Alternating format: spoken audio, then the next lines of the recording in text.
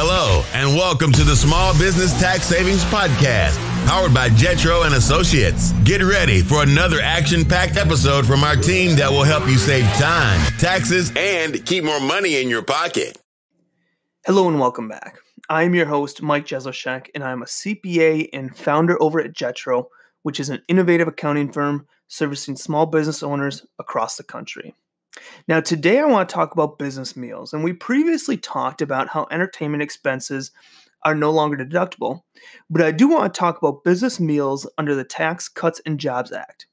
What they did was they removed the, quote, directly related and associated with requirement from business meals.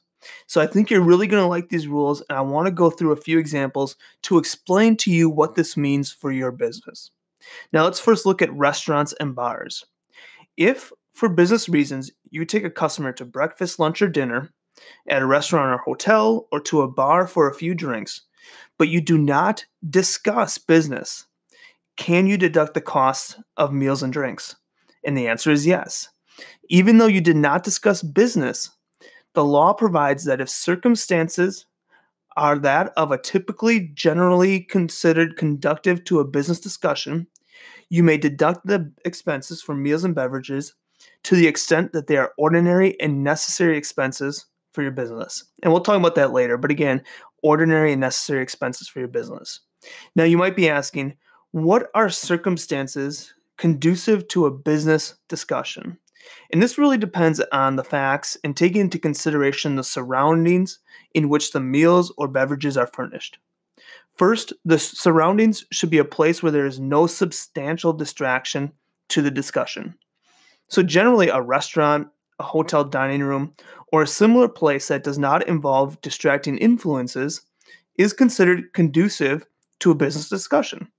On the other hand, business meals at nightclubs, sporting events, large cocktail parties, and sizable social gatherings would not generally be conducive to a business discussion. Now let's look at meals served in your home. Does a business meal served in your home qualify as a deduction? Yes, as long as you serve the food and beverages under circumstances conducive again to a business discussion. But because you are in your home, the IRS does add that you must clearly show that the expenditure was business rather than socially motivated. Now, let's say for goodwill purposes, you take a customer and his or her spouse to lunch and don't discuss business. Will the cost of the lunch become non-deductible? And the answer is a big fat no. Not if, in light of all facts and circumstances, the surroundings are considered conducive to a business discussion. And of course, the expenses are ordinary and necessary expenses of carrying on the business rather than socially motivated expenses. So again, this discussion comes on with this new Tax Cut and Jobs Act. The IRS removed directly related and associated with requirement from business meals. And so the idea behind this podcast was to show you some examples of things where you're not necessarily discussing business, but it's still necessary and ordinary, and how those can still be considered business expenses. Now, you do need to keep records that prove your business meals are ordinary and necessary business expenses. And so this is the key point. You can accomplish this by having receipts that show the purchases. So showing the receipt showing what food and drinks were consumed. You also want to have proof of payment. So if there's a credit card receipt or a statement of a check or anything like that. And you also want to note the name of the person or persons with whom you had the meals and the business reason for the meal. So you can just write a short note on the receipt that just says, maybe a couple words or fewer that says why were you meeting for them and the business reason for the meal. So again, have a receipt that shows the purchases, what was eaten and what was consumed. Have a proof of payment, that's a credit card receipt or a check.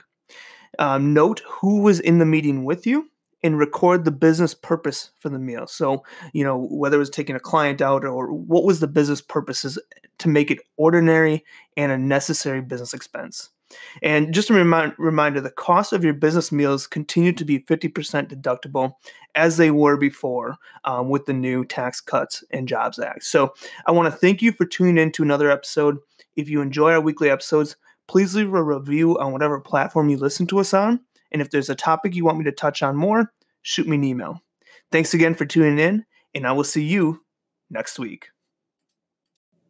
Now, one last thing before I go. Don't forget to check out our podcast website at www.taxsavingspodcast.com. That's taxsavingspodcast.com. This is a great resource to go and check out our most recent episodes, as well as find extra items if you want to take what we discuss here and dive deeper.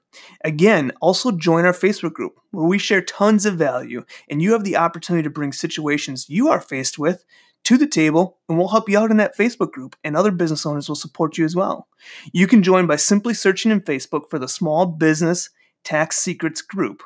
Again, it's a Facebook group called Small Business Tax Secrets, and there should be a group that pops up that you can join. This has been another episode of the Small Business Tax Savings Podcast from the team at Jetro and Associates. If you have any questions, feel free to email them. tax@jetrotax.com. We have packages for small business owners starting at just $75 a month. If you enjoyed our podcast, please take the time out to give us a 5-star review in iTunes or wherever you listen. This helps us to bring you useful tips to help you grow your small business. Thanks for listening and have a great day.